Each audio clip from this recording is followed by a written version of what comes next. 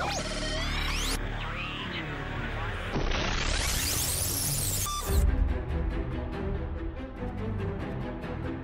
listening to The Starting Zone.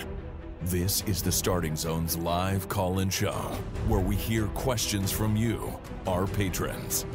And now, here are your hosts. Well, hello and welcome to The Starting Zone, the podcast about World of Warcraft and the people who play it.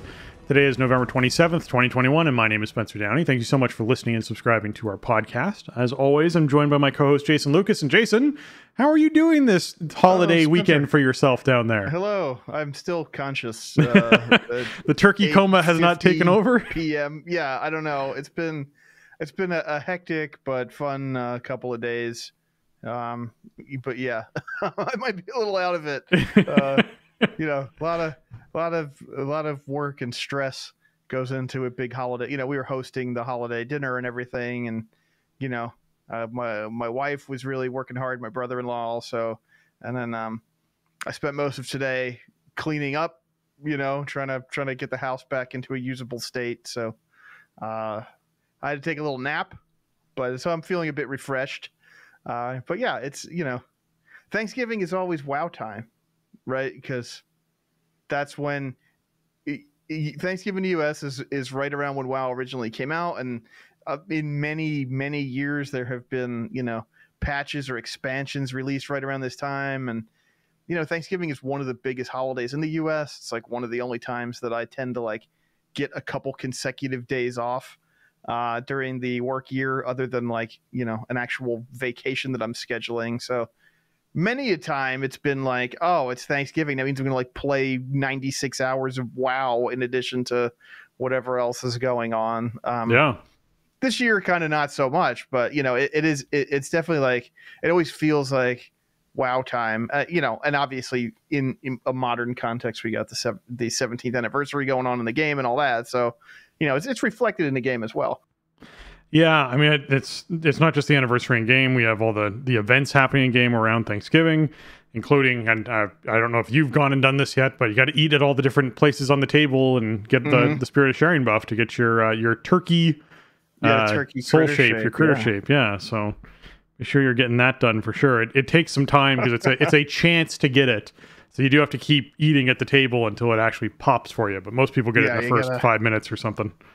Yeah, you got to sit down and eat and then switch chairs and then sit down and eat and switch chairs and then eventually it pops. It's kind of weird how it works, but yeah, it's funny. I mean, you have to it's the kind of thing I'm never going to use, but I had to go get it. Right? Exactly. Yeah. I don't want to, shapeshift into a turkey. It's not really high on my list of priorities. Well, I gotta, it's a limited time critter shape that you can acquire that is ridiculous. So I had to do it. And I mean, I have a family of turkeys that live in the woods behind my house. And, I was kind of shooing them out of my backyard all spring and summer. And they're weird looking creatures. No offense to the turkeys out there, but they're strange. They're huge and they walk around like little dinosaurs. So yeah, I think maybe that's why the turkey critter shape is not for me, because it reminds me of my friends that live in the woods back there. But yeah, it is the kind of thing you gotta go and do while it's still up. Well, maybe it'll help you commune with the turkeys in your backyard if you use the critter shape a bit more. I can become one with the turkeys. That's right. You can understand their plight and why they keep wandering into your backyard. All right. Well, we're here not just to talk about us, but to talk about and talk with our patrons. So we actually have Shoral standing by. So I want to get Shoral in here as soon as we can, so that Shoral's not waiting on us too long. All right. Well, let's unmute. Shoral, how are you doing this evening? I am doing okay. Let me just mute. Sure. Mute the stream, because that's weird. Yep. I'm doing great. My wife is actually home, not off, taking care of sick relatives. This is amazing. Oh, nice. Welcome back. Playing WoW, so I figured I could hop on. Excellent. Well, we always enjoy when our patrons are able to stop in and actually chat with us live, not just have I know you submitted a question this week, but you get to actually ask it to us, which is even better. I do. And I can answer it for myself too, for that matter. Okay. But first to answer your question to everybody, which is, I think, what are we excited about 9.2? Yeah, it's more of a discussion. It's not really a pointed question, but more of just, 9.2 first impressions, anything stick out to you, anything you like or don't like. There is one thing that has definitely stuck out to me, and I haven't looked at a lot. To be honest, I looked at the announcement video, and that's more or less all I've really paid a lot of attention to. But what I am noticing is that we get a pretty end of expansion zone. Yep. Like the zone we have to spend a year in is not all the same color. Like the end of Legion, for example, like the Argus subzones, or the Argus subzones. Even Ice Crown in Wrath. and the Nightmare zones in like the Nyalotha zones in 8.3 were like they had some variety to a degree, but you were spending time in there when they were dark purple and everything was being invaded by Nyalotha. Right. So let's see, that's BFA and Legion. And let's see, before Legion was, Tanan Jungle was okay. In terms of not being subzone variety, yeah. Some subzone variety. Timeless Isle was fine. Yeah, that was where they first got into the timed events and all that kind of stuff for an end game zone. I found Timeless Isle was weird to navigate. That was the thing for me about Timeless Isle, was like trying to, because there was the very, very, very low area and then the very, very, very high area, and trying to get between them, there was like one or two routes that actually worked.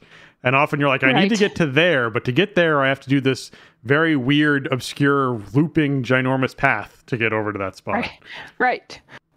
So, but it'll be nice, I think, to have a zone that has some variation in mobs and in what that zone actually looks like for who knows how long we're going to be in that zone. So that was the thing that leapt out to me. Yeah. About the zone. Yeah, the other thing I was sort of hinting at there a bit is we'll have flying in that zone too. So you'll be able to enjoy it. It's not just a zone that's designed from ground level, but you actually, those pretty views you're talking about, you'll get to see from above too. Yeah, and that should be a lot of fun as well. So that was kind of what I thought of your question. Now my question to you, we're getting a split raid this time, and it's not a super long split in the raid, but it made me think about, and we discussed this a little bit in the Discord, but it made me think about those little 1 or 2 boss raids that we've gotten in many expansions. And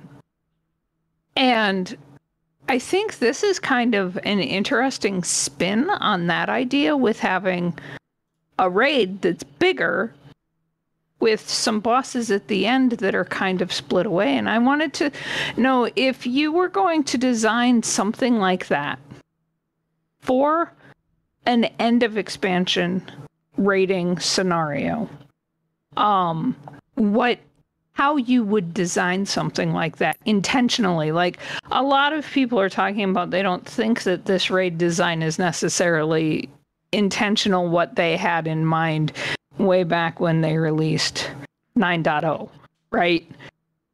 We know they know what the raids are going to be, if not the details of the raid, is well before the release of the beginning of the expansion, right? So that was kind of my question. What do you think would be a cool way? Because I think something like that could be a cool way to make the long tail of the expansion a little less boring, honestly. Yeah, so just to clarify, what you're talking about is not just having a 1 week difference in the bosses that we have access to, but having a more prolonged release schedule for that, so that you can actually space it out a bit more. Is that what you're sort of getting? Either something like that, or maybe even putting a small raid 2 months after the launch of the patch that's intended to be after, like, you go in and you attack this location, right? And we kill a bunch of bosses, and maybe the quote end boss of the raid runs away. Right. Right. Or we have to break down a barrier, or they weren't actually where we thought they were, right? Yeah, so the capstone happens later. Yeah, I get that. Right. Yeah, so to answer, sorry, I don't want to interrupt. Is there more, or is there? No, Okay. I didn't have any more. So to answer that, I guess for me, is I love the idea of having that, and we know that, and as sort of you hinted at, there's been a lot of conversation around Anduin was initially the 9.2 end boss, and then the Jailer was the 9.3 end boss, and so they decided to mush them into one raid because we're dropping 9.3 if that's what's happening. And that sort of the suggestion you're having, which I actually think is kind of a neat one too, is if they'd done the Anduin fight being the final boss for this raid tier, and then released a 3-boss tier that was the capstone to the expansion that came out 4 months later or 3 months later, that was something that you could go in and experience. And they've done that a few times in expansions, but never with story-based things. We've had individual bosses come out right at the tail end of an expansion as a 1-boss raid or a 2-boss raid kind of situation. I just for me, Wrath of the Lich King pops out as the big one with the red dragon you'd portal into, and there was an upstairs downstairs phase with spinning cutters that drove me insane. Yeah, that boss stands out to me, but that wasn't like a big story point, right? That wasn't a boss where there was like, oh, this is really tying in the Lich King story. It was here's a piece of content to sort of tide you guys over a little bit during the lull of the expansion. And I do like the idea of tying it in with a raid tier, and I do like the idea of that all happening within the same patch. I think Blizzard's very set and have been in their release schedule of when a new patch comes out, all of the content for that patch that is major content happens in the first 3 weeks. And then after that, you might get a trickle of a little tiny bonus thing here or there, but nothing substantial after those first 3 weeks. That is the content that you're getting, and feel free to explore it. Some things might be gated behind reputation or something for you earning or achieving something, but nothing large story related would be gated like that. I know in Legion we had the every 2 week quest chain that came out with Nighthold for a little while, and that was cool, and that had some lore to it and it had some impact to it. I don't feel like that was as interesting as if they'd sort of released the whole storyline at the same time. I think that was a reason to try and keep people logging in every 2 weeks, but I don't think it was as impactful as if they'd released that story partway through as more of a secondary, content chunk. So I like the idea, personally, of going, hey, you know what? Here's the first 8 bosses of this raid zone. You're going to be able to do those first 8 bosses. This was going to be the 9.2 raid.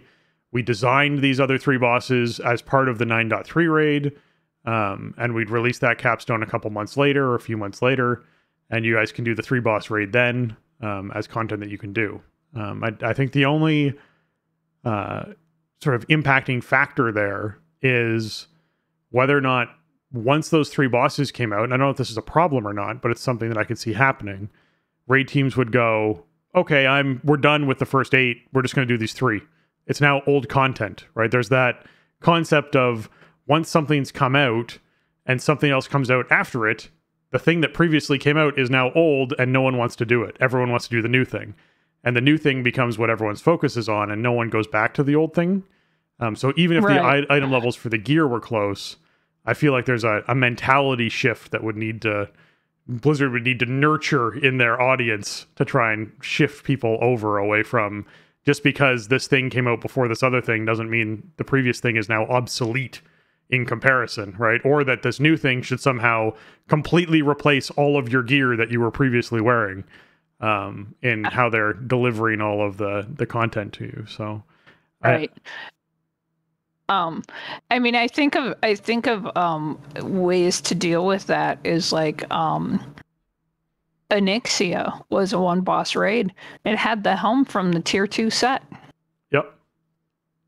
So it made it valuable while you were doing tier 2 to still go back and do Onyxia. And I don't like they also had the pants, I think it was, from tier 2 dropped off of Ragnaros. Yes, there was something weird like that. I don't like that because having to do 10 bosses that you need no gear from to get a shot at 2 or 3 pieces of gear to complete people's sets. I don't like that. I think there'd be a big push against them going, hey, you know what? We're going to have the jailer drop your helm for your tier set, and there's 5 pieces to it, so you don't technically need the helm, but it suddenly limits people's ability to actually get their 4-piece together by gating something like that. Now there's other systems they put in to sort of help with that, with the Mythic Plus stuff and all that. Right. So at least there's that sort of compensation for it. I just feel like there would be an upcry, but I want to let Jason dig in on this a little bit before I keep going. Yeah, I mean, okay, so in my ideal world, right, the final tier of an expansion would last about 9 months, right? And what would be cool is if there could be some kind of drop like a third of the way or halfway into that would spice it up a little bit. So we're not just doing the same farm for that entire 9 months. We're kind of conditioned as players to have that like big kind of climactic final boss battle for the patch, the tier, the season, whatever you want to call it. And then we wait until the next huge kind of content explosion happens. And I think that would be kind of hard to break. Obviously, like, they like to tie this in with the story of the game and have create these big, story moments, especially going back to like Wrath of the Lich King, at least. I think that's really where that kind of sort of started. And they've kind of continued in that tradition of like, okay, you face off against this, big bad, and then your reward is this cinematic that kind of ties up this part of the story and maybe teases some future part of the story. And, they've been doing that for a really long time now.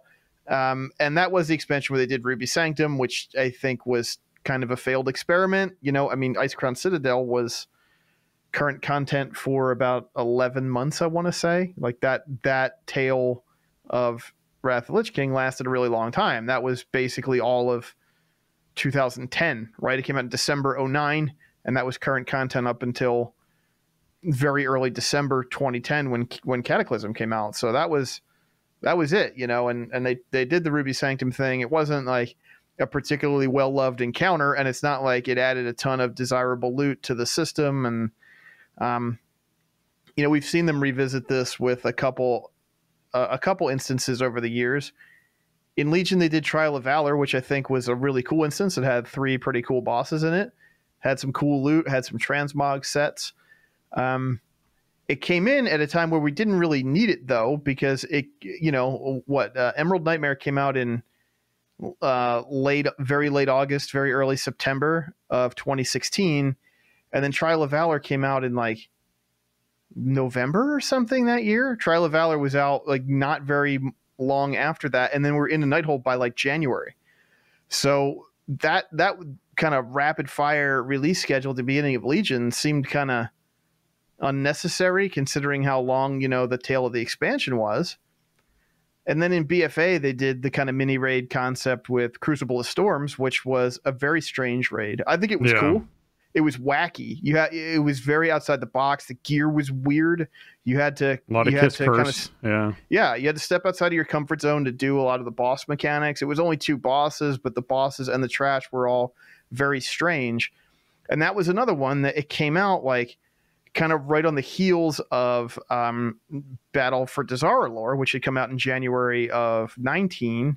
And then I think Crucible came out in like April. So Dazar'alor was still pretty new. It wasn't, it was like halfway through. It came out the week after we killed Mythic Jaina. And I was in we were like US 80th or 70th or something. Right. And it was the week after we killed Jaina that came out. Yeah, we killed Heroic Jaina like 2 weeks after it came out. Mm-hmm. Yeah, Dazar'alor was still pretty fresh when Crucible came out. And then that was only about 3 months before Eternal Palace came out. So that was slotted in a not great place. That would have been a great kind of chaser to the whole expansion of raiding after Ny'alotha, but it wouldn't have made any sense in the story. So that that presents kind of it'd be a little incongruous, right? Like you defeat N'Zoth, you channel the heart of Azeroth to destroy Ny'alotha, or at least as far as we know at this point, like end the threat of Ny'alotha for the time being. And then you go back underneath Shrine of the Storm, and there's some squid-faced dudes doing some Nyalotha stuff down there, like that.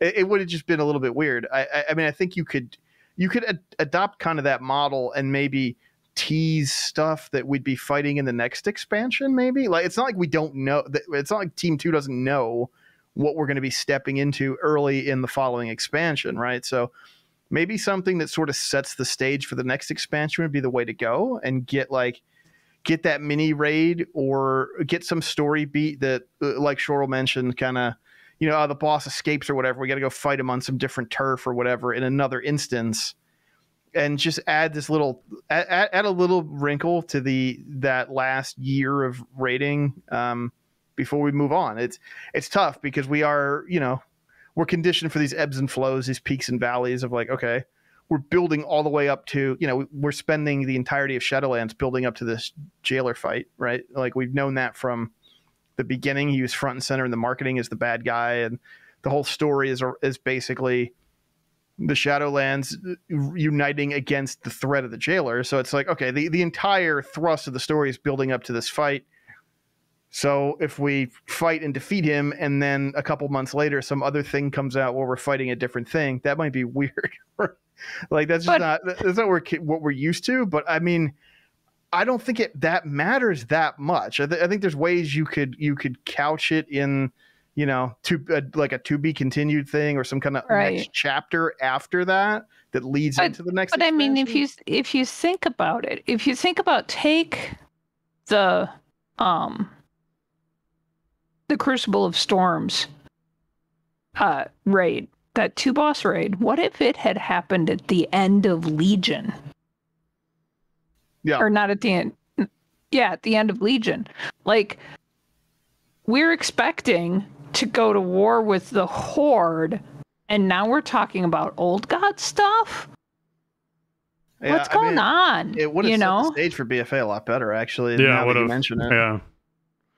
Blizzard would have had to have been able to accept, hey, we're going to be dealing with old gods, and we're going to tell everyone they're going to be dealing with old gods, and it's not some secret thing that we're trying to like hint at throughout the expansion, which is what they were doing. They're playing coy through most of BFA, whereas at least if they'd put that raid out where they did, they could actually be directly hinting towards, hey, this is very much old god related sort of stuff that you're going to be dealing with, and I think that would have been a lot more exciting.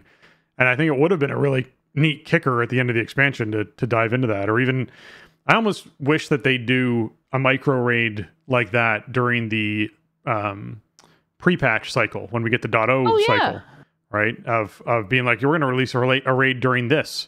And then that's something for everyone to sort of dive into for the month that we're, in this, or even longer than we're in this pre-patch for, that rolls out of relevance by the time the next raid tier sort of comes up and people are doing that.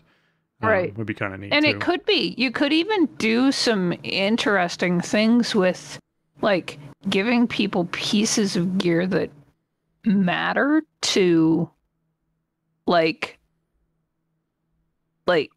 pieces of gear that could potentially, like imagine a pre-Legion, if they had done like a pre-Legion raid where you maybe started getting artifact power. Yeah, I mean, something that we carry forward into the leveling process. Right, yeah. That would be cool. Yeah, it would also be a lot more accessible for people who are coming in specifically to check out the pre-expansion or the new expansion. Like, if you're a regular raider, you have a ton of gear that you're carrying forward through the leveling process. You're probably not discarding your gear until, end game, max level quests at least. So this would be a chance for people who didn't put that investment in the prior expansion to, make some meaningful progress on their character while we're in that weird holding pattern. I mean, I think there is a lot of potential there. It's just something they never explored. It's that, hey, when we deliver you a new content patch, we give you everything up front. And it's that question of, would they ever move towards a design point where they go, you know what? We're going to give you a good amount of stuff up front, but we're going to hold back this one chunk till we're about 2 months or 3 months into it.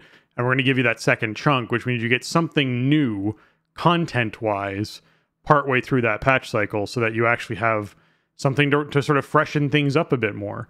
I know for a lot of raid teams that do world first stuff and do very high end stuff, they sort of crush all the raid content very early, and then they take 5 months off, right? Their off time is logging in and doing split farming. For some of those teams, other teams, they just have people who are very seasonal players who come back, do the push at the start of the expansion or the start of a content cycle, do the raid progression, and then disappear for a chunk of time. And that's how they actually raid and how they play the game. And so I feel like anything that keeps people feeling like the next thing is just around the corner is great, because that's what you're looking for. As soon as that hype and excitement for that initial chunk of content starts to wear off, if you have okay, well, I guess I'll still want to log in and do my dailies because we're only 8 weeks away from the next thing dropping, that'd be cool. Right. Like that would be an enticing thing to put in there.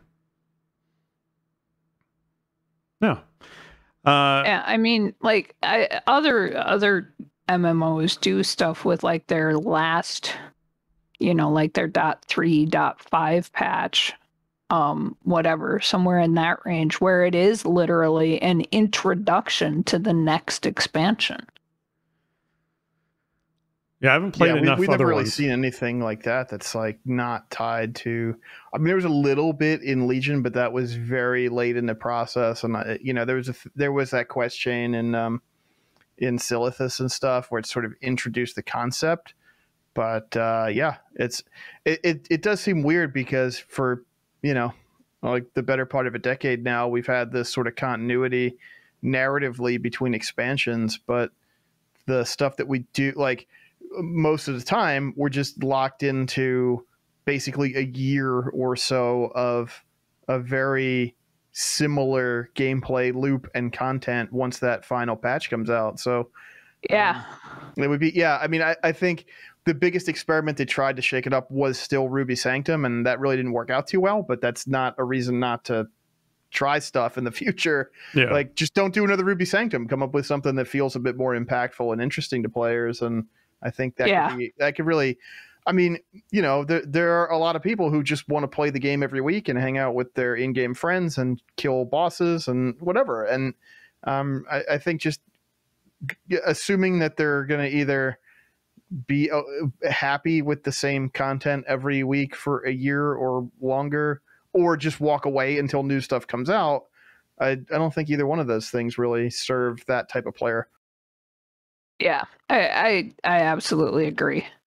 I mean, I personally would like to see something happen in that period of time, basically between not really between the release, but between when most people have finished what they're going to do in an expansion. 3 months, that first 3 months. Yeah. 3 to 4 months, depending on, slower, lower level raid teams. My raid team only raids a couple of days a week. So like we haven't finished clearing normal yet, which is fine.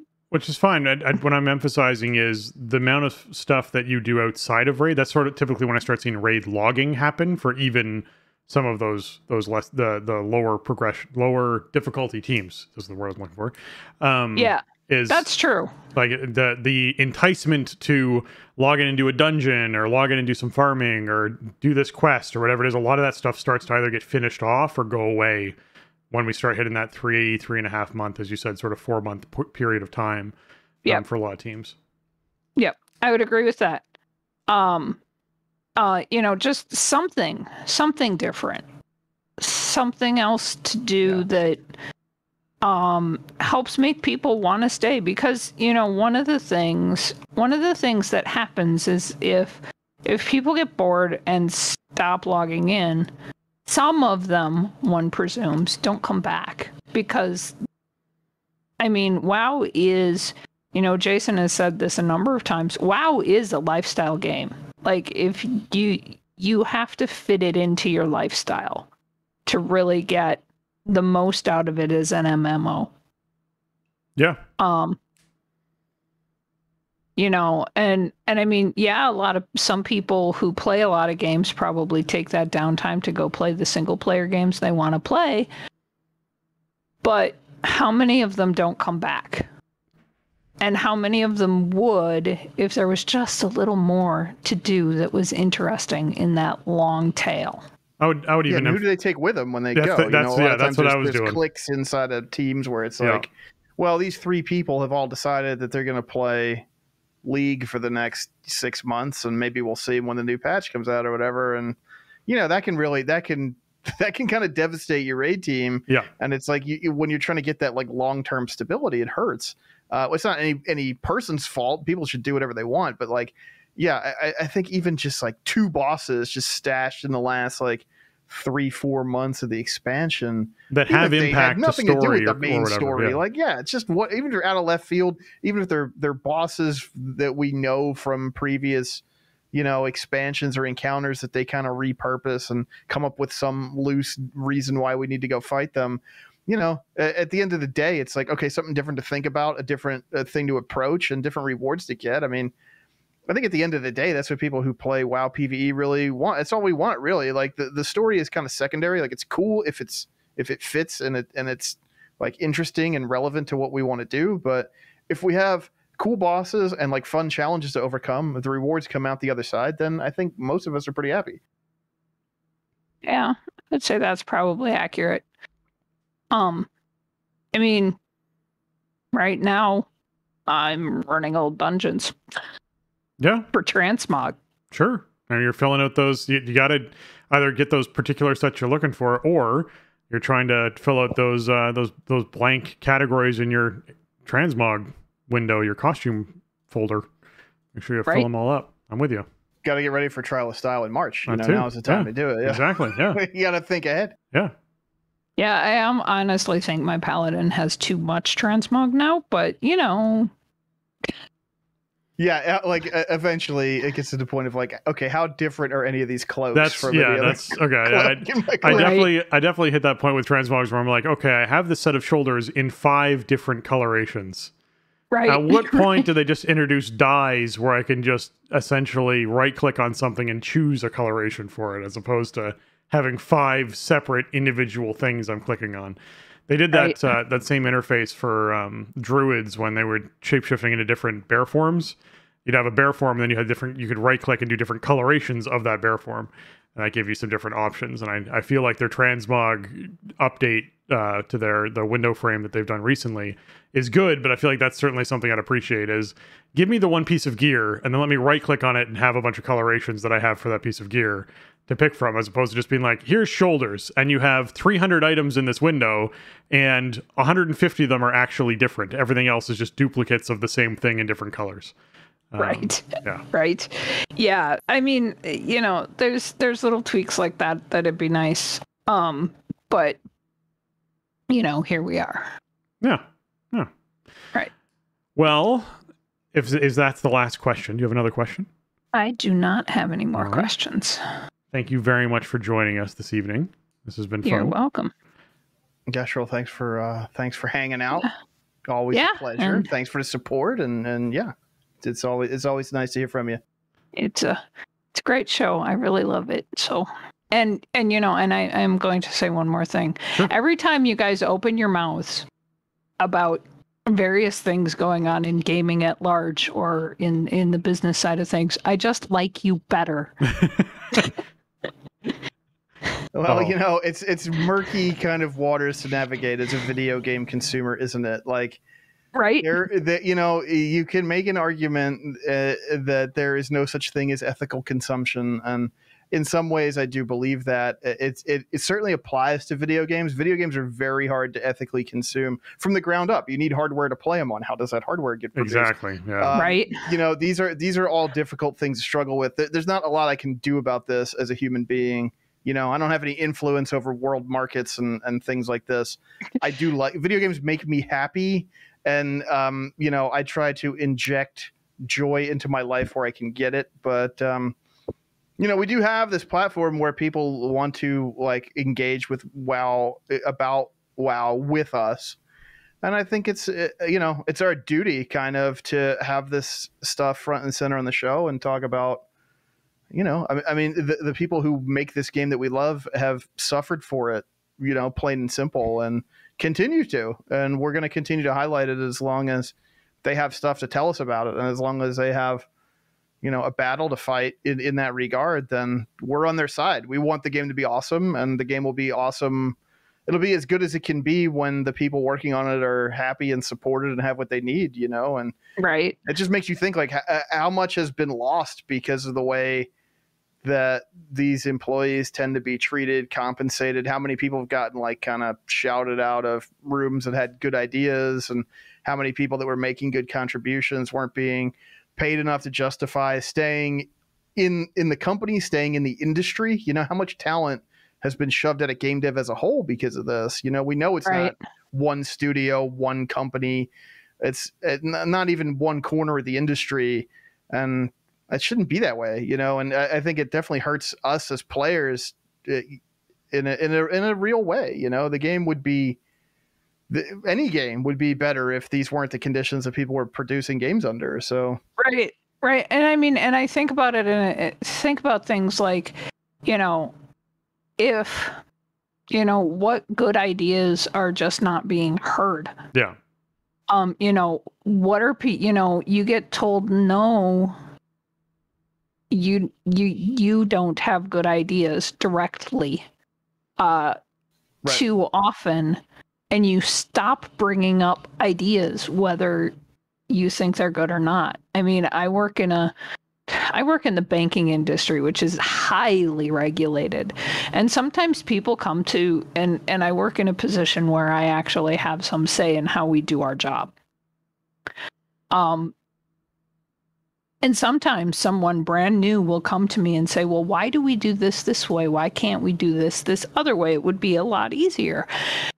And I never tell them that's a bad idea. Like, the most important thing is not to say that's a bad idea, or to say no immediately. Yeah.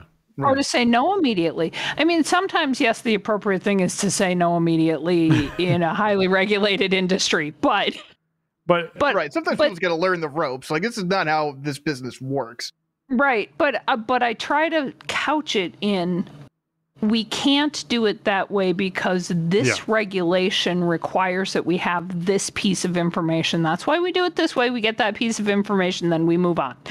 Yeah, I received feedback once at one of my early jobs that they really disliked me asking why a lot of the time. Apparently, I'm part of Generation Y of just trying to I want to know why I'm doing something. I want to understand why something is the way it is. And someone was very negative to me about me asking questions. They asked me to do something, and I wanted to understand what it was I was exactly doing and why I was doing it, so that I could, in my opinion, so I could do it the proper way, right? If I know why I need to hang a light a certain way, then I know that I'm doing it properly when I'm doing it, because if it needs to shine upstage or downstage, it needs to be hung a different way, kind of thing, right? So why am I doing this, right? And inside their situation, it was, no, I just want you to do it. Like, just take this and go do it, and I'm telling you to go do it. And that was their perspective on how to do it. And I think I've always felt it was very important to, even when you are saying no to something that someone's suggesting, you give the why as to why that wouldn't be a thing that would work. Because otherwise, you're just shutting them down. You're not giving them any room for further creativity on the subject. If they understand, oh, I can't do it because of XYZ, they can then start looking at that problem from a different direction, because now they know that XYZ is a barrier. So I think it's really important that you when you do have creativity come up inside a workplace or any kind of environment, that it's fostered in a way that even when you're saying no to it, you're opening a door of them understanding why you're saying no to it. So if they want to keep chasing it, they can. Right. I mean, and we've had, in the past,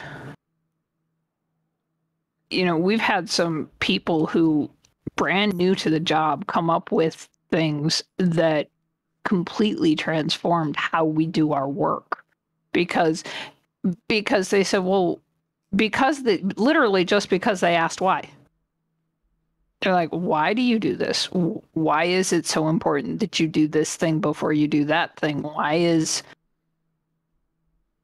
and it's, and I worry that in more creative industries than the one I work in, you know, where you want people coming up with creative solutions all the time, what that does, right? Mm-hmm. Especially like on WoW. And I think, you know, Ian has spoken to this recently in some press that he's done. You know, WoW development over the last, I mean, WoW entered development in 1999. You know, it's coming up on 23 years of development. Like, there's a long-standing tradition that they do things the way they do them because that's the way they're done, you know. And I think 915 was seeing the first kind of bits of that being broken up, and a little bit of a different philosophy or perspective coming in. And I think we're seeing more of that in 9.2, and you know, they seem willing to re-examine this stuff going forward, and you know, with the next expansion and beyond. And I mean, I think it's really important. You know, WoW isn't the same game that it was in 2004, and a lot of people don't play it the same way, don't want to play it the same way that they played it in previous years, previous eras of the game. And you know, I think like re-examining why they cling to certain design philosophies that the player base doesn't seem to mesh with. I mean, I think those are really important things. And you know, I think that there's no way on the outside to look at that and go, well, that has nothing to do with like the shakeup at Blizzard and, you know, all of this other news that we're hearing about and these initiatives that we're seeing the employees take. Like, you have to think that part of the reason why these changes are happening is in the game is because of this stuff going on at the company, and Team 2 sort of, you know, rallying around each other in the wake of this stuff and figuring out new ways to communicate and maybe opening up some new avenues for development because of that. Like, maybe that's not the case, but like from the outside, there's no way that I don't think there's any way that doesn't seem apparent, right? Like, those things seem linked together. They really do. Yeah. Well, thank you very much, Shoral. I hope you have a wonderful evening. I should. I'm just going to hang out, listen to you guys, and play WoW. Awesome. That sounds that's pretty a good plan. Yeah. I mean, I can't listen to myself on a podcast, but other than that, it sounds great. All right. You guys have a good evening. You too. Thanks again for the support. Thanks again for tuning in. Yeah, appreciate you. Have a good one. All right. We are going to jump into our next write-in. But before we do, I recognized when we were chatting with Cheryl there, we didn't actually cover the thing we normally do, Jason, which is answering our own question. So I want to answer our own question on what are we most optimistic about for... That's true. For this, because we broke format, and I want to be sure that we get that in. So for me, as far as the positivity, I think it always is when we have a sit-down chat with a dev or we hear from a dev in another interview, is their level of excitement for the content. And Morgan was very excited for the content that was coming out. And it felt like that's for sure. It felt like he could talk for 8 hours if we had the time to let him do it, about all the things that he was pumped for and that he was excited for and the ideas they have. And for me, we pretty much did like an hour-long lightning round with him. Like, he talked about so many different elements of the patch in that hour window or so. Not even a full hour, yeah. So for me, the I guess the thing I'm most optimistic for is the level of excitement that the developers and the team have about this patch that's coming up, and how open and fluid they still are to new ideas coming in.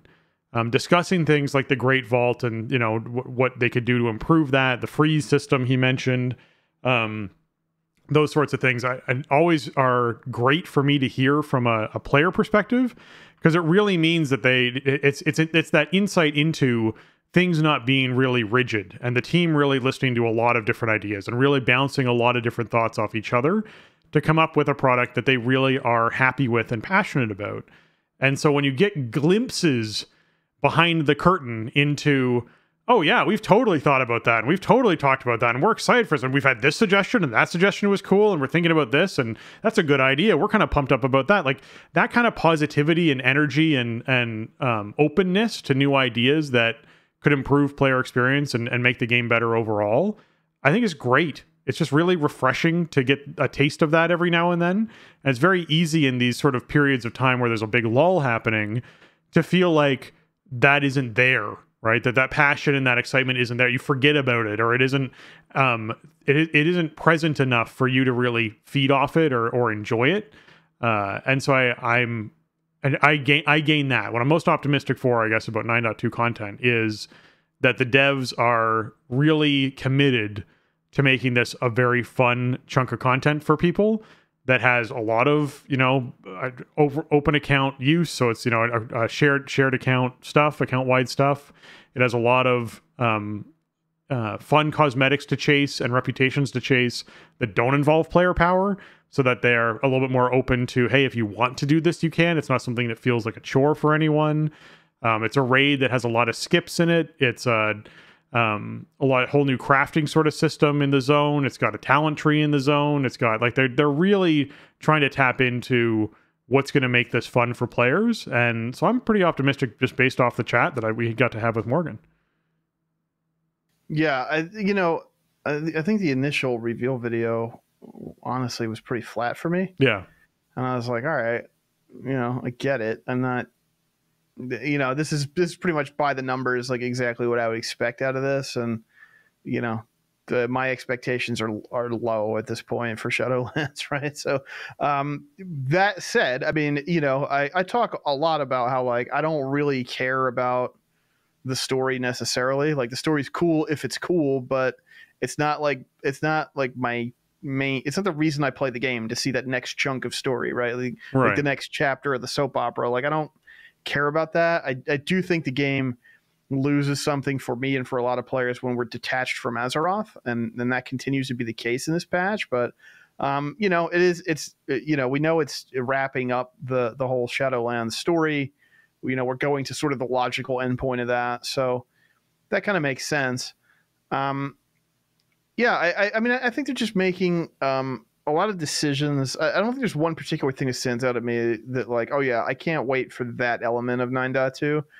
But I do think that they're making decisions that really indicate that they're aware of, they're sensitive to, the issues that we've had over the last year or so with the game, and the things that really haven't worked, the kind of failed experiments, and they're trying. It sounds like they're trying to bake in a lot of stuff in 9.2 that will avoid those pitfalls for people, and I think that is really important. So yeah, I don't know.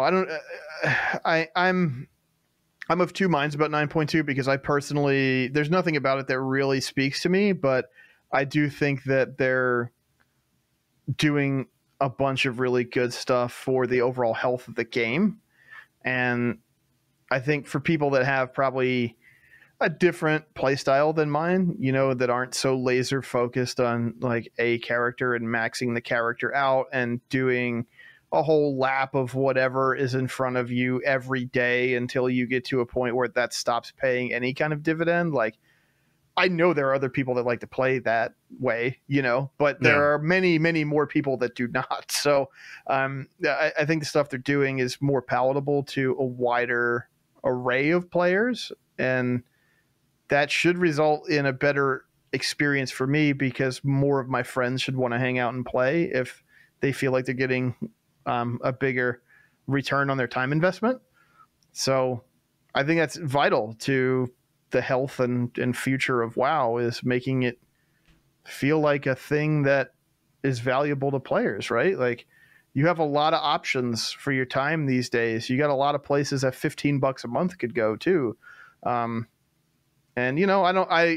think for me, it's, I've never reached a point where it's I don't want to play WoW at all for an extended period of time in the last, decade or so. But I get why people do. I don't think there's any singular decision or even set of decisions they could make that would stop people from rotating out, as much as we see in the modern game. But it doesn't mean that they shouldn't try to appeal to people, and add kind of support for these types of play styles, where it's what I really want to do is have, 5 different tunes I can swap between at a moment's notice, depending on what I feel like doing and who I'm playing with and the content that I'm doing. I do think there's a line to walk where it's some things do need to be tied to the character. Otherwise, you're sort of playing like a PvE MOBA or something, right? Where it's like you're just picking a loadout and then going and doing a thing. So, you know, there does have to be some things that are intrinsic to a character, but, you know, content that's not necessarily designed to be repeatable, shall we say, that ends up having to be repeated on every character in your stable. That I think that's sort of one of the big places where problems occur. You know, having to redo a ton of story questing to get to the same endpoint, or having to redo this sort of linear progression path through a single player system. That can be kind of a drag. Dungeons, raids, PvP, that stuff is supposed to be repeatable. So if you have to do a bunch of dungeons on your second character to get some gear, well, that's kind of the point of playing the game, right? So there does have to be a line where it's like, okay, this is intrinsic to your character, but this unlocks on your account. Like, I think moving more stuff into that realm is a plus, even if it doesn't really speak to me at this point in my WoW career so much. Maybe in a future expansion, it might do so a bit more. So if that's going to be the new direction, I think it's great. Yeah. Yeah. All right. Now that we've not let ourselves off the hook on answering that, let's jump into the next question, which comes in from Adam and WoW. And first they answer ours, which is, I'm quite optimistic that I'll really enjoy the 9.2 content. The open world stuff looks really good. Hope the cipher turns out good. Getting tier sets with it sounds good, and still gives raiders an incentive to raid for early acquisition. I hope they make all this stuff as alt friendly as promised. Yeah, so I mean, it's very similar to how we're feeling at the moment, which is great. The question that Adam and WoW puts to us is, do you think 9.2 will have an impact on the player numbers? From my friends list, some people have been giving Shadowlands a second shot, but I'm not sure if that's an overall trend. I mean, I think if your friends list is showing more people playing the game since 9.1.5 dropped, I think that's probably a trend. I think there are more people who came back when that new patch dropped, checked it out to see what's going on with it. Whether or not they stayed with it is still up in the air, depending on what their playstyle was. I think if your playstyle was, I'm waiting for 9.1.5 because there's X quality of life thing that I've been looking forward to, you probably came back and jumped in and started playing the game a lot more. I think if you're waiting for 9.1.5 to jump in because you feel like there's going to be some sort of new content there, that wasn't something that's going to keep you around for more than a week or two when it came to sort of, you know, playing around with quests and new unlocks and that kind of stuff that came out.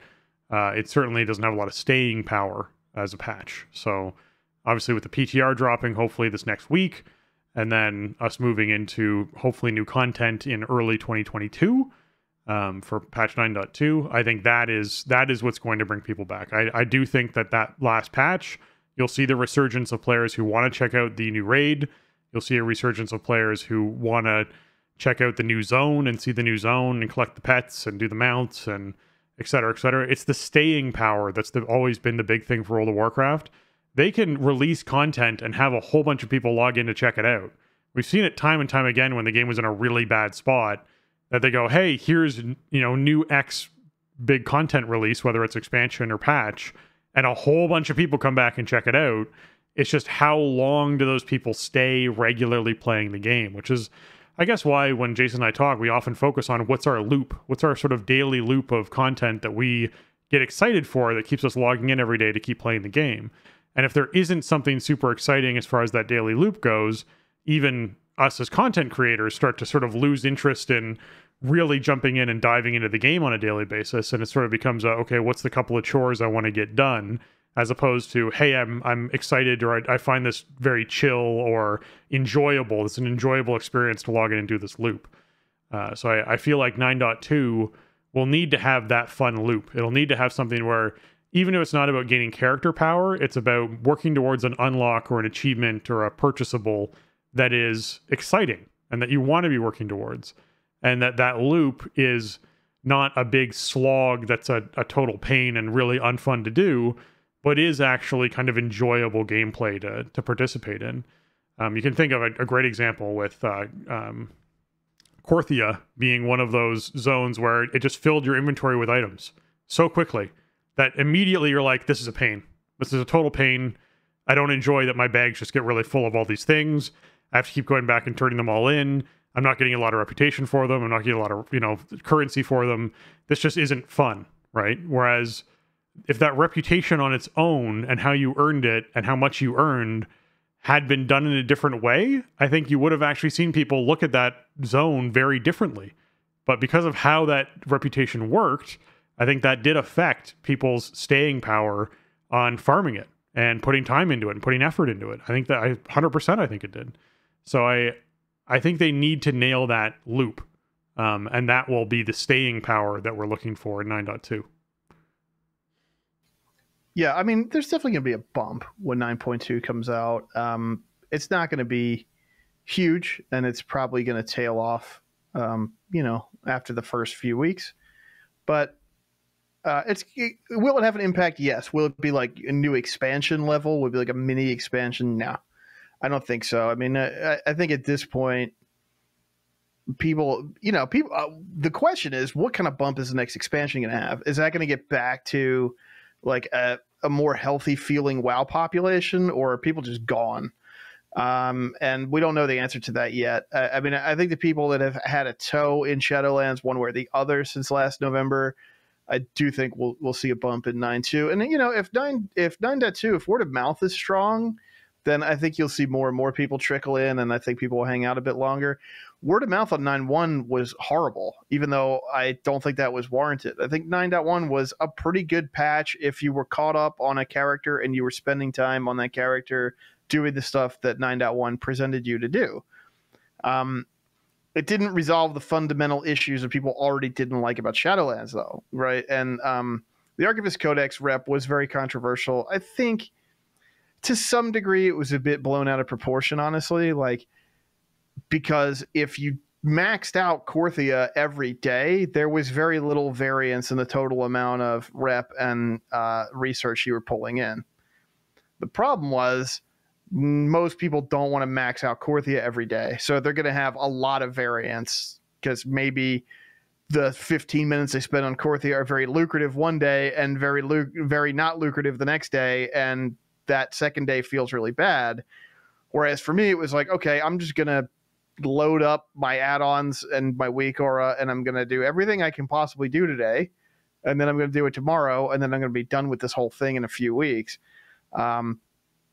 I get it. I get why people don't want to do that, especially in the modern game. It's not the way many, many players want to play the game now. So, but I think that had a real blunting effect on 9.1's kind of impact to the overall player base, because initial impressions were maybe a bit murky. The systems were kind of convoluted. And then a lot of voices in the content creation space were like, this RNG rep is terrible. It's ruining everything. Why did they do this? Blah, blah, blah. And I'm not saying there's no merit to that, but I'm also saying, like, as a very invested, single player activity player, there was no RNG rep, like not on the scale at which I was doing the activities. So I don't know. The bottom line is they didn't put the best possible face on it in the game, and then word of mouth was poor. 9.2, I think, already has better word of mouth, and it's not even on PTR yet, than anything anybody has played of Shadowlands since Alpha. That will go a long way into getting people excited to check it out. The question will be, what is that initial kind of ramp-up experience like in Zereth Mortis? Does it feel instantly engaging and rewarding? Or does it feel like, hey, here's a bunch of systems getting thrown at me that don't make sense yet, and I went and did a thing because they asked me to, but it didn't feel like I got the reward I was expecting. And now how do I feel about that? And then I do it tomorrow and I'm still in the same kind of spot. And now I'm raid logging for the next 9 months. So it's hard to know what that's going to be like. But yeah, I definitely think you'll see a bunch more of your friends popping on and stuff once it's go time for 9.2. People will want to check out how it ends up and how they stuck the landing with trying to bring this thing home, and what the new systems to mess around with are like. Yeah. All right, next question or at least next answer comes in from Trampapard, who says, the part of 9.2 that I'm most optimistic about is the ability to create tier pieces to help with the bad luck and lack of master loot. Yes, I know the dead horse has been beaten, but yes. Okay. I know that they are not doing what 2 legendaries were sort of hoping we'd be able to wear. But what would it have opened up gameplay wise for you? Okay. So question for us is, if we could wear 2 of any legendaries, what would that have actually opened up for us? Jason, I'll let you go first in this one because I know it's way more impactful for you than it is for me. Mm-hmm. Yeah, because see, there's a legendary power for Prot Warrior called Thunderlord, and at the outset of the expansion, Thunderlord was pretty good. It was our best choice for like AOE tanking. It's been supplanted since I think even before 9. There was a hotfix change to Reprisal, and Reprisal kind of became the de facto for situations where your big raid cooldown, cooling down faster wasn't as important. But so what Thunderlord does is every time you hit an enemy with Thunderclap, it reduces the CD on Demoralizing Shout up to 4.5 seconds. So if you're hitting 3 targets with Thunderclap every 8 seconds or whatever the cooldown on Thunderclap is, you're getting 4.5 seconds of CDR on Demo Shout. Demo Shout is a very powerful tool. You know, it's 20% damage reduction on all enemies within 10 yards for 8 seconds on a 45-second cooldown. Also, you talent into it frequently to make it even more powerful. You know, increase that damage reduction on the enemies even more. So you have a lot invested in Demo Shout anyway, and getting more Demo Shouts is really good. This is very similar to the BFA playstyle, which really revolved around Avatar, Thunderclap, and Demo Shout. Those were kind of the 3 key elements of Prot Warrior throughout that entire expansion. So, you know, as much as I talk about wanting variety, I wanted to go back and, you know, have different play styles every patch or so, every season or so. Missing out on Thunderlord for most of this expansion has been kind of a letdown, because I like that effect. Cooldown reduction is super fun for Prot Warrior. It's usually tied to how much rage you're spending. So the more throughput you have, the more throughput you can generate, and then you can cool your abilities down faster, and then your abilities tend to generate rage, you know, or up your baseline rage regen, the ones that you're cooling down. So it's really fun synergy, right? Pushing your buttons is fun, and that allows you to do that. And Demo Shout is such a great tool for damage reduction in AoE situations. So, you know, I was kind of hoping that I'd be able to use some kind of Reprisal Thunderlord combo or something for dungeons. So, you know, what Reprisal does is whenever you charge or intervene to a target, it procs a free revenge. It also grants you a few seconds of shield block. So it's great for filling in gaps in your shield block uptime. And also that revenge can proc a shield slam, which is damage and rage, throughput. You know, it's just basically you're doing a thing you want to be doing anyway, and you get awesome benefits for it. That'd be a super powerful combo with Thunderlord and with the extra Demo Shout uptime.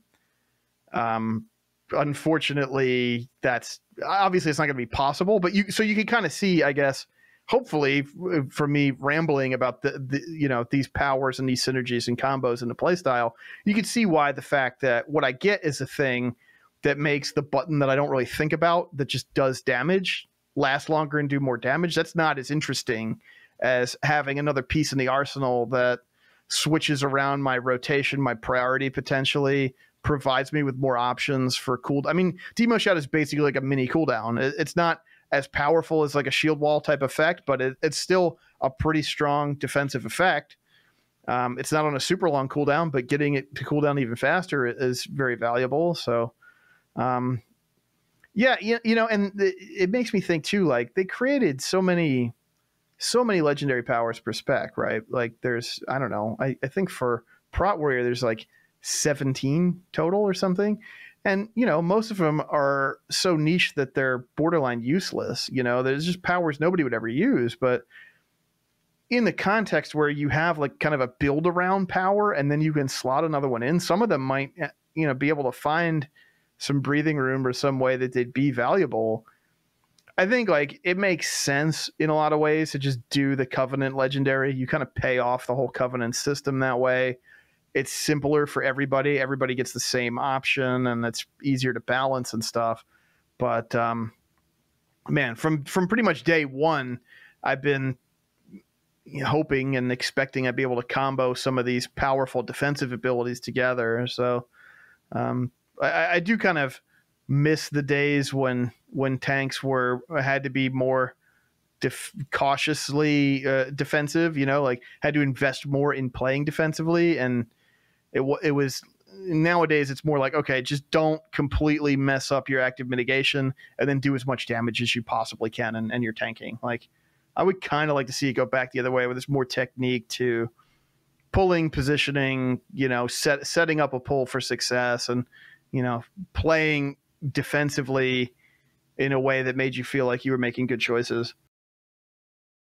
Yeah, I agree that I think the second legendary being any one of our choice for a lot of classes and specs would open up a lot more options in how they play and where their focus is on their play and whether it is something more defensive or offensive or whatever it is you're trying to actually accomplish.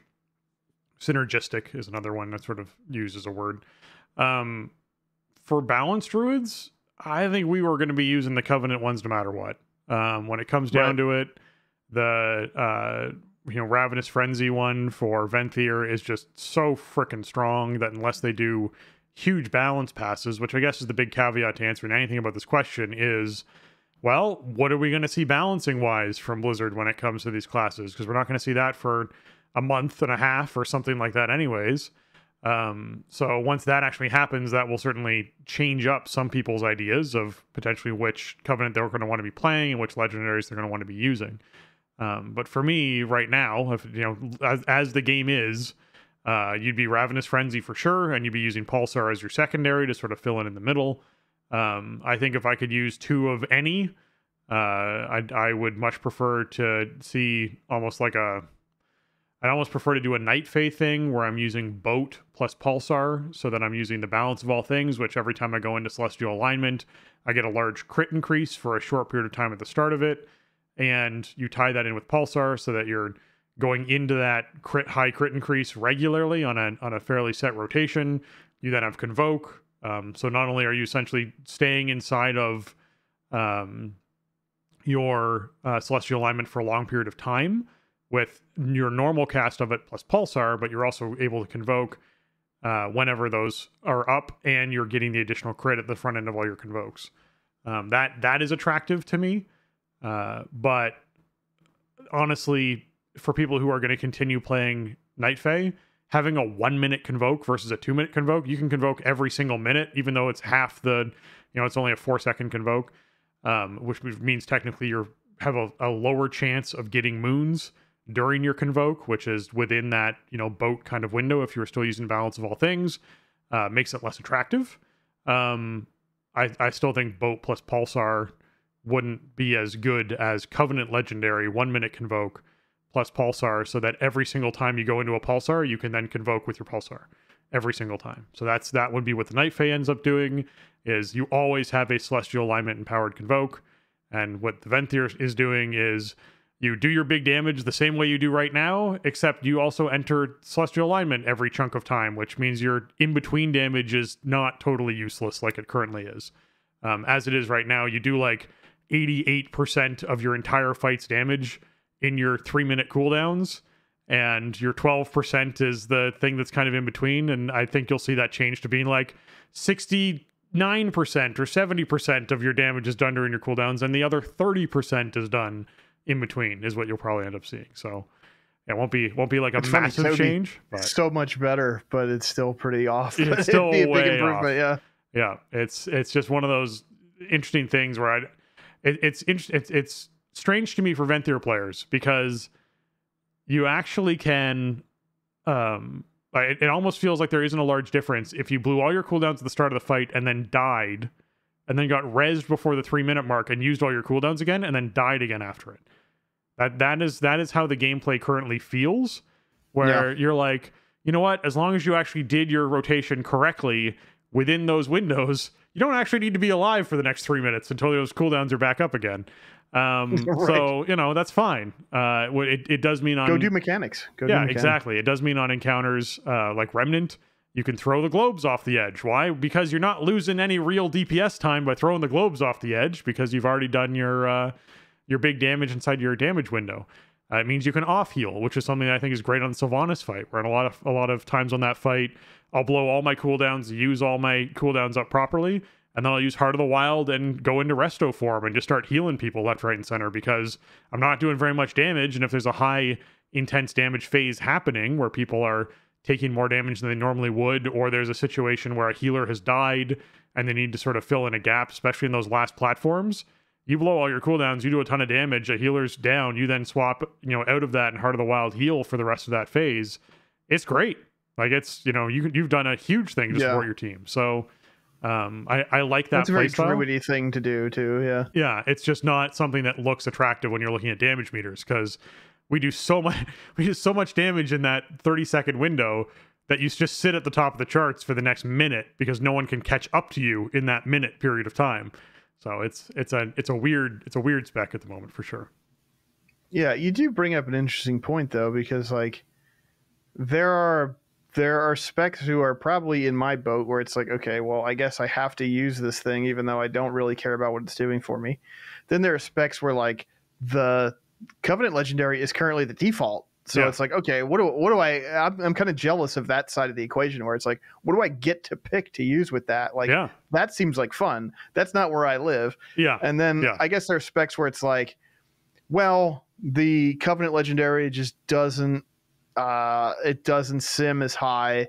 So I'm going to take this other one. And then it's like, okay, well, this is a nice additive bonus. I could take like the second or third best one or whatever and add it in. That's all pretty cool. And I'm sure there's plenty of tank players who are stoked about getting to, use 2 legendaries. But for it just my philosophy and the way I like to play the game, the thing, like, I wasn't really stoked about the Covenant abilities to begin with, because it's like, it's not the same things we had in Legion where you had the artifact power, right? Like the artifact power for Prot Warrior was awesome in Legion, and it was very skill testing, right? Because it was a channel, and having a channel power on a Prot Warrior is weird. But if you could figure out a way to use it, if you could time it out where you could plant for the duration of the channel, it was an extremely powerful ability. It added damage, it added some offense, but the defensive component was very strong. And the Covenant abilities are not that. It's just, okay, here are stuff you basically don't think about. You drop it on the ground essentially, and it either does damage or it buffs you, or one of them replaces execute with a more powerful version of it that you can use at the top and bottom of the fight. Like, it's nowhere near the same type of decision making and tanking skill test that the Legion artifact ability was. So it's it's a bit difficult for me to get excited about it, but that doesn't mean that like nobody who plays tank is excited about it. It's just not my preference. Yeah, and that's why I sort of emphasize class balance too, because right now people who are pumped for the idea, like a situation like me where it's like, yeah, I just get to add another legendary to what I'm already doing.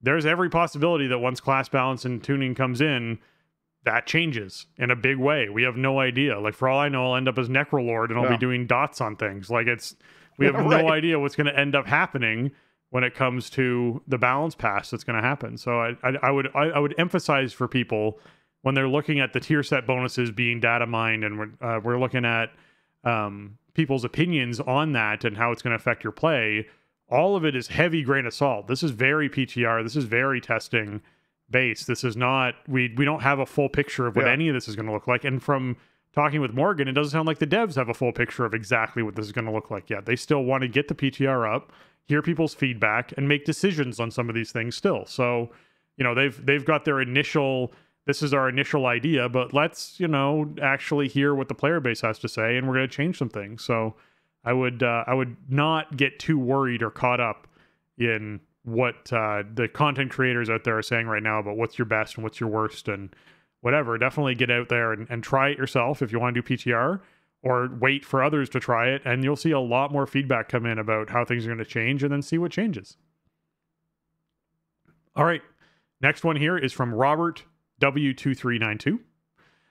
This is a response to, actually, there's no response to our question, but it is a question for us, which I do want to emphasize, which is, as someone who only finally got the domination piece I needed for my 3-set bonus for Unholy Shards last week, I'm looking forward to the ability to craft craft pieces in 9.2. Okay, so this does answer our question. Crafting pieces in 9.2, which should help against the above really bad luck, which hits especially hard when the domination pieces are so important in Sanctum. Yeah, I fully agree that this is a very big benefit for a lot of the player base. We saw during the race even the impact of what those shards for Unholy Shards would actually do, and that was with not massively optimal play. Like, eventually, obviously, Sylvanas-wise, there was much more time to get optimal play going for people using those sets, but a lot of people didn't even have their sets. But the people who had them were substantially improved. So I definitely feel like being able to get tier set into people's hands in a guaranteed way, even if it takes 2 weeks for them to actually unlock the ability to start doing it, or whatever period of time that is, I like always having the ability to work towards getting something. I think Titan Residium was a great sort of solution to that problem of, I can either gamble or I can just consistently save and then buy the piece of gear that I'm really looking for. I think that's great. So yeah, I agree. All right, away from 9.2. With a lot of the talk about around the end of Shadowlands, will close a chapter of WoW, do you think that the next expansion will finally bring cross-faction endgame content, as in raiding, etc., or indeed will there still be an Alliance and Horde come next expansion? I really would be shocked. I would be shocked. I would be the jaw-dropped person at BlizzCon when they made the announcement, or whatever it is they're doing it, that there's cross-faction raiding. That is a on-release, not an unlock, not a after Hall of Fame closes, not a whatever, that is going to become a thing. I would be shocked that they started to do that. I feel like this is one of those systems with cross-faction raiding where we will see them dip their toe into it first, and then maybe just a little bit of their foot, and then maybe a little bit of their ankle. Like, it just, like, they will slowly do this. I don't think we'll see a, guess what, the barriers are coming down, here we go, cross-faction raiding's a thing, we're going. It'll be a, you can unlock it after Hall of Fame closes, and it's going to be a mercenary mode, and there's going to be rules around loot and like some sort of restriction involved. And they'll go, okay, well, you can do it, but you can only do it in non-mythic content or something like that. I don't know, you can do it, but you can only do it if, and it'll be that for a while. That's the standard Blizzard way of doing things. I don't feel like they'll just be like, yep, guess what, we're doing it. There's cross-faction raiding everywhere. And that to say, the reason why I'll be so shocked if they do it is because it's just a fundamental core of WoW. I don't think they'll do it personally. I don't think they'll ever do it. I don't think cross-faction raiding will be a thing at any point. That's not a dream I have for the game, in the sense that that's not something where I'm like, if I had a list of things that I think they should change immediately, it's not on that list. I think that the faction, the difference between Alliance and Horde is something that's fundamental to World of Warcraft. It's fundamental to the Warcraft universe. And I think that there can certainly be times where the Horde and Alliance cooperate. We've seen it many times in the past, often through different paths to get to the same goal. But I feel like it's something that is so core to that universe that removing that would be weird. It'd be a very strange experience for them to have a Tauren hanging out inside of Stormwind talking with a human who's best friends with an orc who's standing next to him with a goblin trying to sell them swords inside Stormwind. It'd just be weird. It'd be a very strange thing for the universe. So I don't think we'll see it, personally. I don't think that's the thing. Yeah, I don't know. I feel like they've sort of publicly breached the subject at this point in some press, which usually means that, you know, we're going to see some movement. I mean, the bottom line is that the faction imbalance for endgame organized play is so pronounced in some situations, like NA Horde, Oceania Alliance, stuff like that. I think they have to do something at some point for the long-term health of the game. And they haven't tried much, but what they have tried so far hasn't worked. I think just saying, oh, there are no factions, I don't think that is ever really going to happen. It would mess up too many systems in the game. It would mess up parts of the outdoor world, stuff like that. I do think, they're probably going to implement some kind of cross-faction PvE gameplay option, because it's getting to the point where it's untenable at certain levels of play, and even at broad, among the broad player base, it can be hard if you're in an underrepresented faction in a region. What I would like to see would be to have it maybe tied specifically to guild membership, right? So like you can play, cross-factional raiding if you're in a guild with other people. In the outdoor world, that kind of that asymmetry would still exist. I think the game would lose a lot if you just remove factions entirely, and if like the outdoor world was not a place where the faction conflict was represented at all. Even with like war mode off, right? There can still be interesting emergent gameplay in the outdoor world when you put a bunch of players in a space. And this group of players over here are tacitly cooperating even without like a party, right? Because they're the same faction, and they're competing with this group of players who are also tacitly cooperating. Like that can just create interesting tension. It can create interesting moments. And I think the game would be worse for it if they said, okay, factions just straight up don't exist. I think it would be a boon to the raiding community if you could, invite a cross-factional tune to your guild, and then you could take, Horde groups could take Alliance characters, or Alliance, characters could take Horde characters into raid instances, and they could communicate and trade items and, do the, all the stuff you'd expect to do with a guildie, do that in a raid, in a dungeon instance. But in the outdoor world, it's, your sort of guild loyalty cross-factionally doesn't apply. Like, that's what I would kind of like to see for, I mean, I really feel like them taking this step to some degree is inevitable, because I think they waited too long to act. I don't think there's any way that they can counteract the inertia in these imbalanced regions. I mean, maybe I'm wrong. Maybe they have some great ideas that can shake it up a bit. I feel like they didn't do anything about it for years and years, and then the stuff they have tried really has been low impact. So, yeah,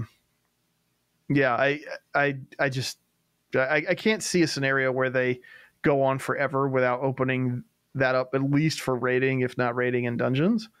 But I think there are ways they could do it without, like, okay, we're removing the concept of Alliance and Horde. I think that kind of fundamentally breaks WoW in a bad way that doesn't necessarily even serve any players. It removes texture from the world. It removes texture from the gameplay. It removes, a degree of meaningfulness from player choices.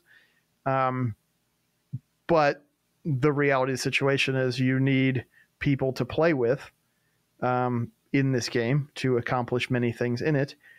And if your choices mean that your options for other people to play with are limited to the point where, like, you can't do what you want to do, then that is a huge problem. So it'll be interesting. I mean, I think it's certainly a topic that's not going away. This isn't something that's just going to fix itself magically between now and, the second tier of the next expansion. And I would expect that we'll hear at least more conversation from Blizzard about it in the medium term.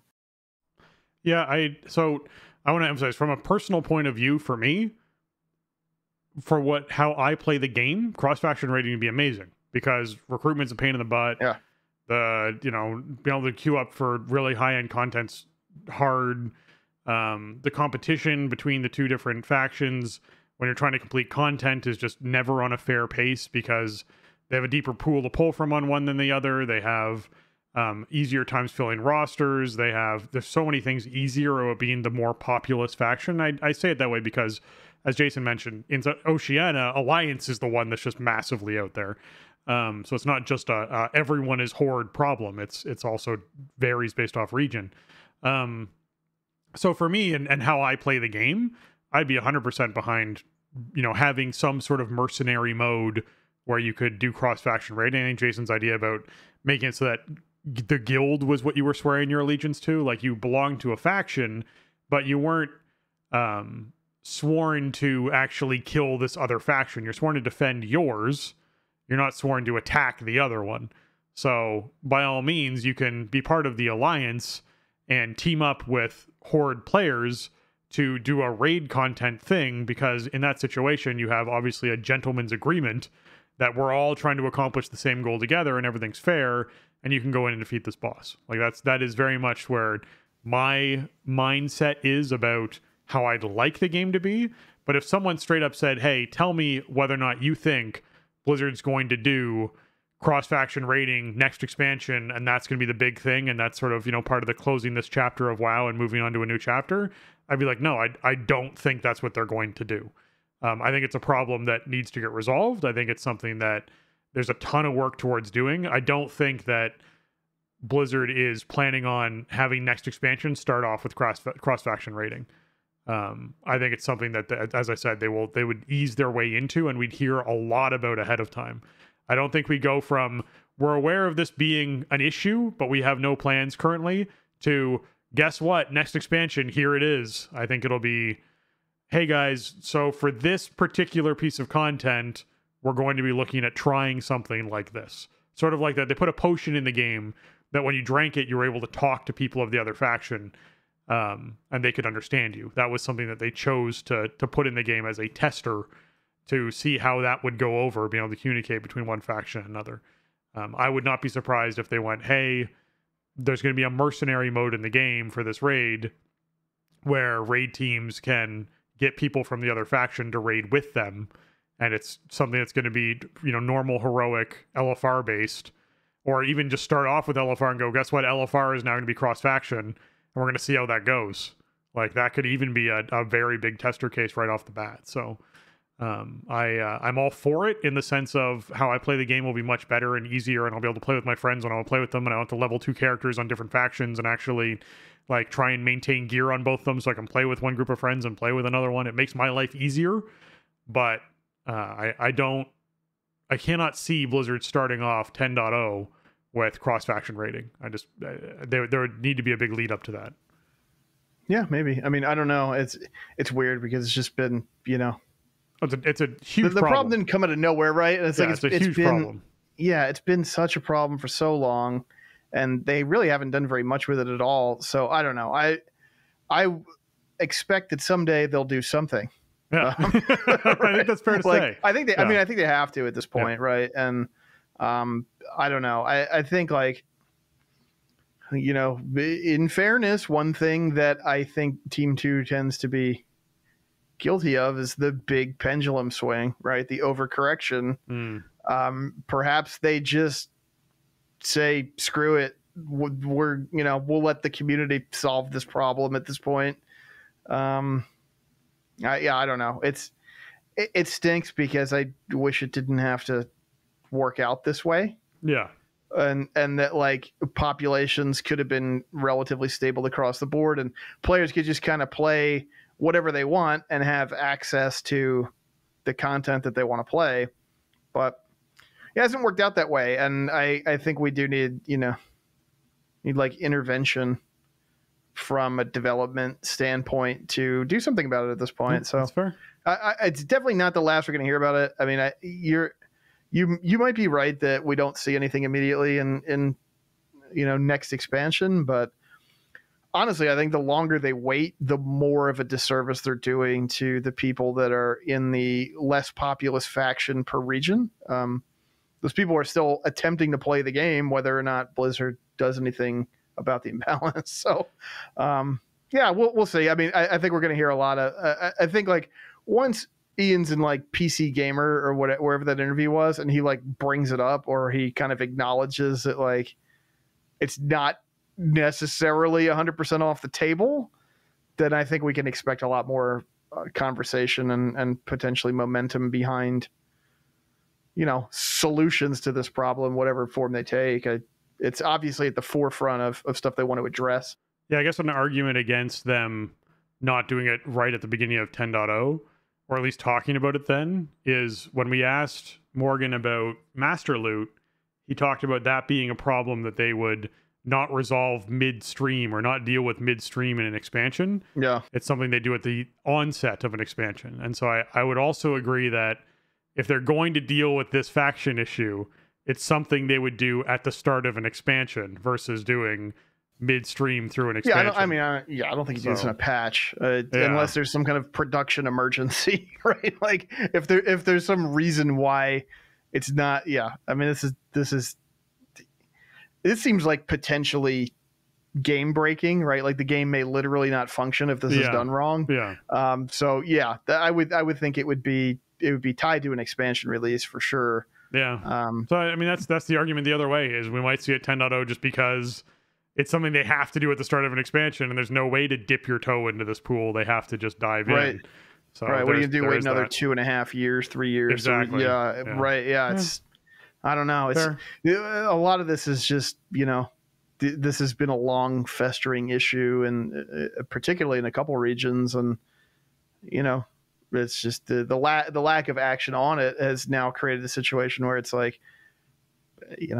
Some urgency is going to be required potentially. I don't know. I don't really for myself. I don't particularly want to like have to go horde middle of next expansion because I can no longer realistically recruit people onto my NA Alliance raid team. Right. Part of it too has to just do with the overall mood of the player base around the game. So if the next expansion just hits better, then they'll still be in balance, but the player base is not healthy right now, and I think that exacerbates this problem. It does. Yeah. All right, folks. So that's going to wrap up episode 490 of the Starting Zone. If you want to go to show notes of this episode, which is the questions that we were asked on the show, you can leave us a comment you can leave us a comment, or you can make. Wow, I just totally screwed the whole thing up. I'm just going to start that over. That wraps up episode 490 of The Starting Zone. If you want to check out the show notes for this episode or leave us a comment on the show, head on over to thestartingzone.com, the official website for the Starting Zone podcast. If you want to contact the show and leave us a question, or you can ask us a comment or whatever it is, ask us a comment. Wow, man, this is a late night for me, I guess, guys. This is just what it sounds like. You can do that at thestartingzone@gmail.com or reach out to us on Twitter. And if you want to check out the regular show, we do it on Tuesdays, and it sort of varies a little bit time-wise for Jason and I's schedule, but the live show goes up Tuesday. We'll obviously tweet out about it. You can follow us on Twitter at The Starting Zone, or follow us on Twitch at twitch.tv/The Starting Zone, and check out the episodes there. When we're recording them live, they also go up to our YouTube channel after the fact, which is youtube.com/The Starting Zone. So feel free to check that out, throw a subscribe over there if you're looking to see that content as well. And Jason, where can folks find you on the internet? The best place to find me, as always, is over on Twitter. You can find me over there at Shieldwald, always talking whatever I'm getting into in and around WoW and other stuff. So come say hi. And also, I just want to plug the Twitch channel, because we did switch. We haven't talked about it on the show a lot, but we did switch to a new Twitch channel a couple months ago. So make sure to check that out. Give it a follow. We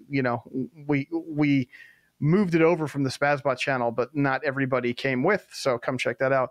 And also the YouTube channel, we passed the threshold for custom URL, so you can check us out over on YouTube. And again, that's another situation where it's like a new channel as we kind of move things over just to the TSE branding. So give those two a follow as well. Yeah, that would certainly help us out a bunch.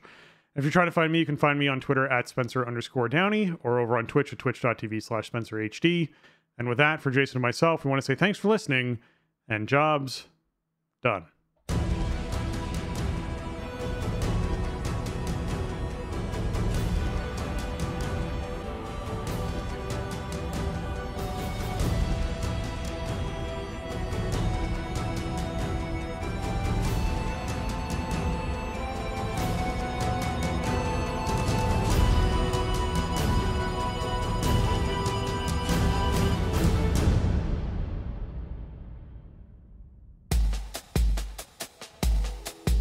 Hi, everyone. I'd like to take a moment to thank our patrons. They contribute a ton to our show and help us to improve on the content we create. Today, I'm giving a special shout out to Arajian, Bob, Celian, Jeff, Kapawi, Mibble the Mighty, and Shorel. Thank you. This sounder is for you.